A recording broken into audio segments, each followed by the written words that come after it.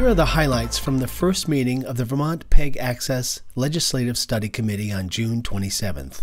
Created as part of the Act 79 broadband bill, the committee is considering changes in federal and state law and policy, market trends, and any other matters that have an effect on the availability of or funding for PEG access channels and services in Vermont. Footage provided by ORCA Media. A great deal is changing in the world of information services and media delivery, and some of the outcomes we can anticipate from those trends, and some of them are unknown.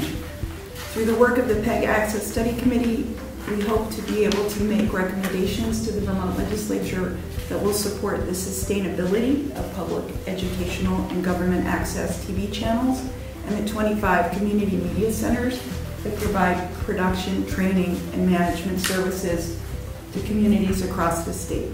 And we think that PEG Access TV stations are an invaluable resource for local governments.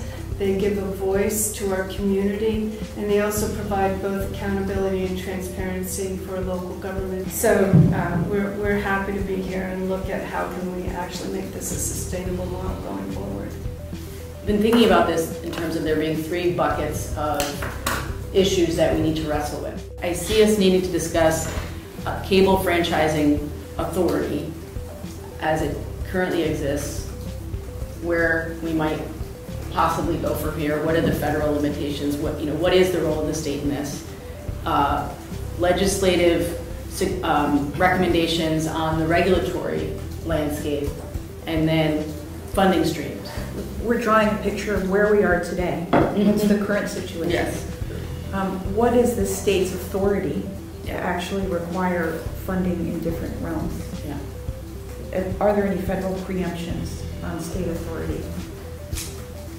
And then possible and ways forward in terms of alternative funding streams available through the legislature. I think it'd be helpful to also look at where there are holes, where, for instance, we don't have access to a PEG TV station where I live, nor do we have access to internet. So I have a strong affection for our local access provider in Brattleboro. As Karen has spoken to, as Mike has spoken to, that we rely on public access TV channels to broadcast meetings that otherwise many of our constituents wouldn't get to.